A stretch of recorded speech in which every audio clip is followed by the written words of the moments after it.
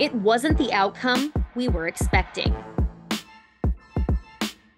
The Boston Celtics started off strong against the Washington Wizards as they knew this stretch of play had strong implications on the playoff seeding.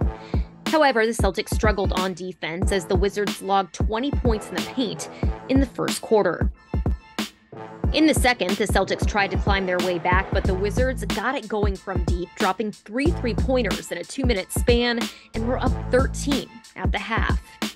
The Celtics continued to struggle on defense in the second half and staying connected as the Wizards went on a 15-6 run to extend their lead to 21 in the third quarter. Despite the Celtics going on a late 12-2 run to cut their deficit to 12 and also a spark from Peyton Pritchard coming off the bench, the Wizards prevailed to finish with a 130-111 finish.